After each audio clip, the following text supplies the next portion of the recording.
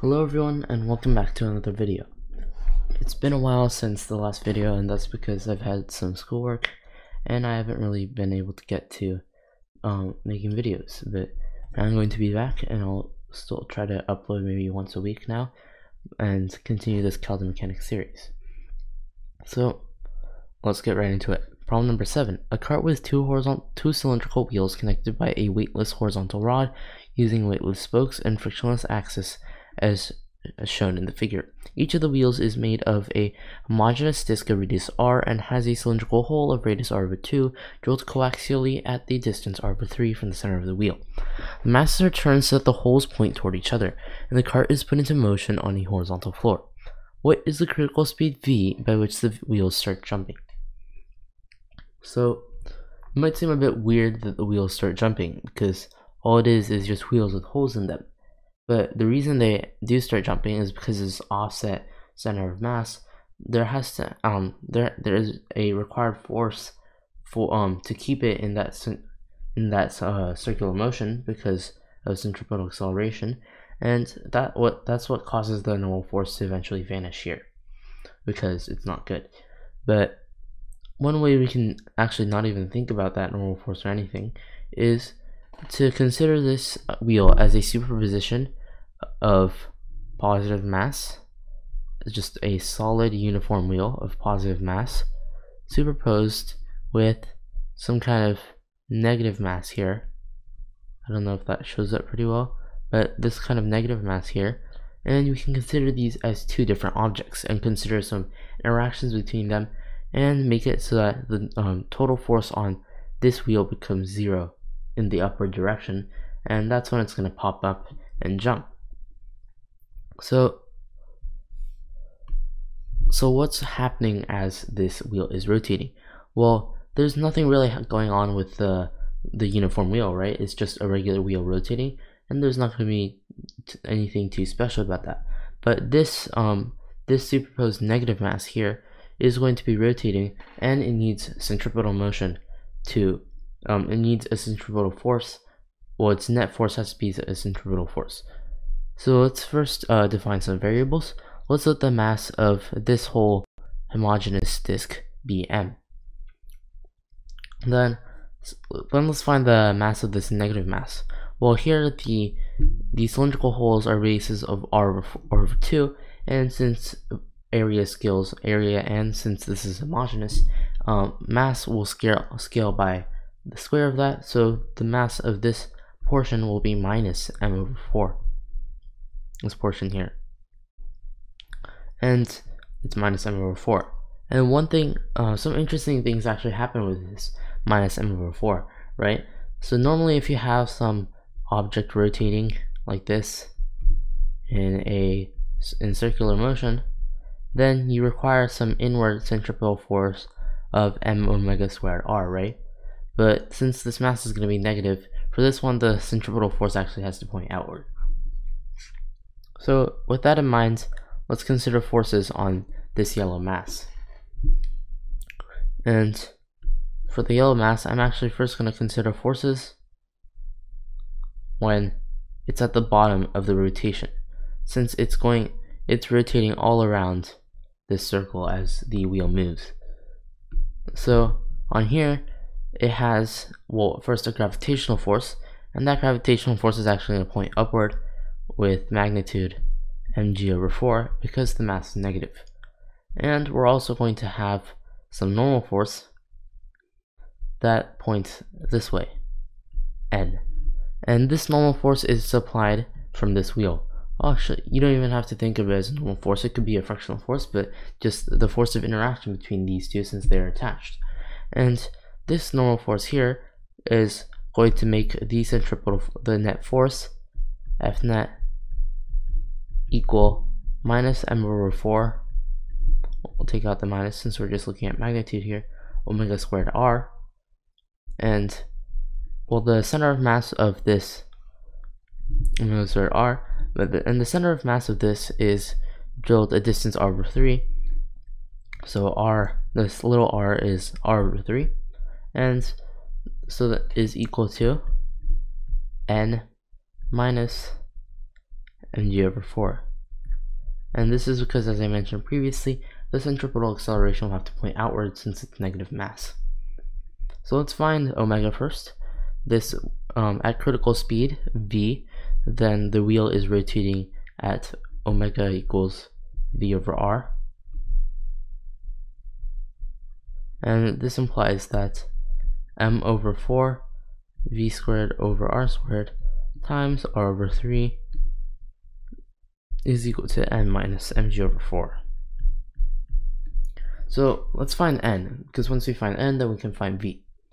So this force N, by Newton's third law, on the homogeneous disk is going to point upwards on the disk with magnitude N. And then the only other force on this mass at this particular point is just going to be the gravitational force mg. And the reason for that is because there's no normal force from the ground, because it's going to zero out when it's jumping. And there's also no force from this axis here, this rod here, and that's because it's a weightless rod. And if you consider torques about it, then the only forces that can be on it, the only forces of interaction must be horizontal, and that doesn't contribute to the vertical force. So then we have N is equal to mg at this point.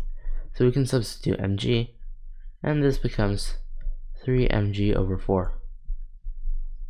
So these cancel, and this cancels.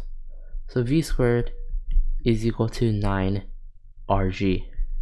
And this implies that the critical speed v is equal to 3 root rg. And this is a pretty cool problem because it uses this idea of negative mass and it makes it pretty clean. Now let's move on to the next problem, problem number 8. Problem number 8. A hollow cylinder with mass m and radius r stands on a horizontal surface with its smooth flat end in contact with the surface everywhere. That's a type right from the handout. A thread has been wound around it, and its free end is pulled with velocity v in parallel to the thread. Find the speed of the cylinder. Consider two cases. A. The coefficient of friction between the surface and the cylinder is 0 everywhere except for a thin straight band, much thinner than the radius of the cylinder with a coefficient of friction mu. The band is parallel to the thread and its distance to the thread, a less than 2r. The figure shows a top-down view. B. The coefficient of friction is mu everywhere. Hint: any planar motion of a rigid body can be yada yada yada. So that just says something about instantaneous rotation, but well, that's what we're going to use to solve it.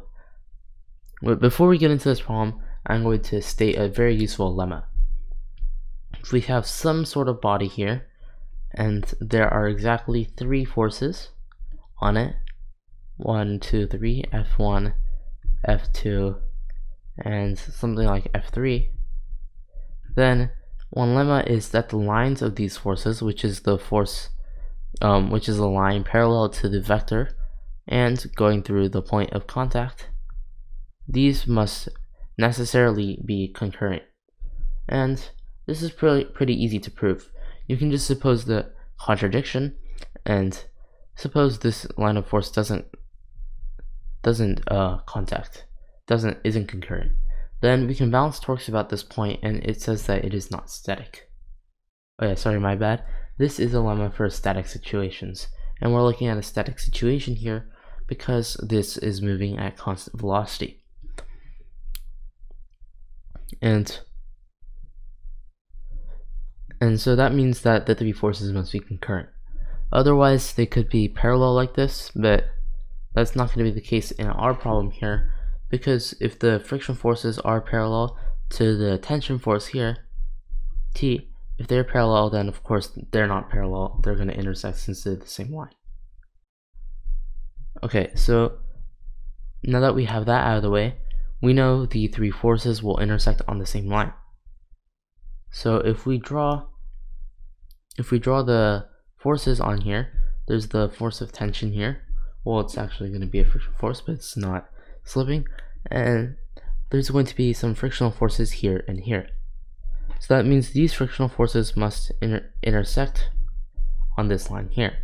So they could be like this, and then intersect here, or something like that. So now we can do one more simple thing to actually figure out where this point of intersection is. If we balance the forces, we have a horizontal force of magnitude T, and we're going to have the two friction forces pointing in some direction. I'm not exactly sure what these would be, but it's probably going to be something like this. And let's consider the symmetry here. The magnitude of these friction forces are actually equal, because by symmetry, the normal forces at these points are the same, and since we're looking at a slipping situation, the friction forces are just going to be both mu and. So then if they want the vertical component to cancel out here, then these two angles have to be equal. In other words, the lines of forces must intersect here, like that. I think that's pretty easy to see, it's just by symmetry. So the two lines of forces intersect here. And now we can apply one more idea here. If it is slipping, then the velocity, the friction force is going to point directly against a velocity vector. For example, if you consider some block moving like this, V, on some rough surface here, obviously the friction force is going to counteract that since it wants to slow down the relative motion. So in that exact manner, we can say the velocity vectors of these points here, not the entire cylinder, but these points here, I don't know what it's going to look like, it's probably going to point the other direction. Let me draw another figure. The velocity vectors here, which could point like something like this, and something like this, these are going to be parallel to the friction forces because of this idea here. So they're going to intersect at this point here where the tension is being applied. And from here, we can find the instant center of rotation. And that's because in an instant, things can always look like they're rotating about some point. So if they're rotating, then its line to the center is going to be perpendicular, obviously, because if you just consider a spinning circle, then any point here, the velocity is going to be perpendicular. So we'll draw perpendicular lines from here and here, and this gives us the instantaneous center of rotation. And one more thing is that we know these two intersect here because that's on the circle, and since that means these are diameters, so this point is actually on the circle here. So then this is also instantaneously rotating about here with speed v, but the center of this circle here is half the distance, and if you know rotation, then half the distance is going to be omega r over 2, so it's going to be half the velocity, and the velocity of the center of mass is then going to be v over 2. So that's the answer to part A. The velocity of the cylinder with the friction forces acting here and here is going to be v over 2. So now let's do part B. Part B, the coefficient of friction is mu everywhere. So one thing you can notice here is that this value of A here actually never showed up. That means this rod can actually be here or here. It can be anywhere. In fact, it can just be the whole thing. That is, the whole thing is just a superposition of these multiple rods, and with each multiple rods, it's still going to be the same thing. So obviously, it's still going to be v over 2. And that concludes this video, and I hope you enjoyed it, and thanks for watching.